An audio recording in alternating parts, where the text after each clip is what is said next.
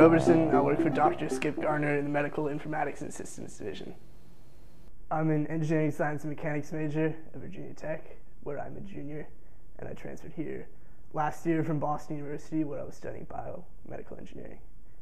Yes, and I also have two minors, one in Scieneering, the other is biomedical engineering. Got interested in bioinformatics research because of its heavy focus in computer science, and skills that you learn from computer science are applicable to any other field. I'm working on a text mining search engine for the Medline database that works for very large inputs. So sometimes when you run an experiment, you get a large data set of outputs, be it a list of genes, cell mechanisms, things like that.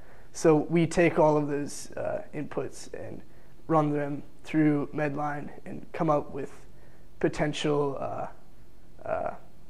similarities between the inputs that you put into the search engine.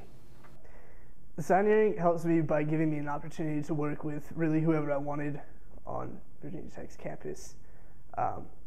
So I decided to work with Dr. Garner because I was interested in what he was doing.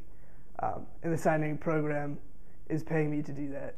Well, we got a list of mentors and their research interests in a Scieneering packet that they gave to us. Skip actually came in and talked to us in the Introduction to Scieneering class, where he was talking about his genomics research and developments in computations for cancer.